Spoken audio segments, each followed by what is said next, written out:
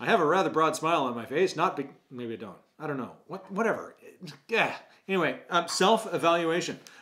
This is where you compare the performance, your own performance, to a goal that you've set for yourself. See that thing up there? All right. It's got a whole bunch of green. Maybe I've been shrunken. I don't know. But it's got green on it. It's got red on it. A whole bunch of different colors. All that fun stuff.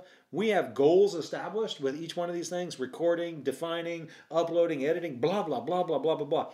That tells us whether or not we're on track. We are using self-management skills, in this particular case, a self-evaluation technique, to find out if we are engaging and on track with the number of videos that we need to do. You might be shocked as to how many videos we are really out there to do. It is not under 1,000. I promise. Well above that. Way above. Anyway, so self-evaluation. How well are we doing compared to our goal?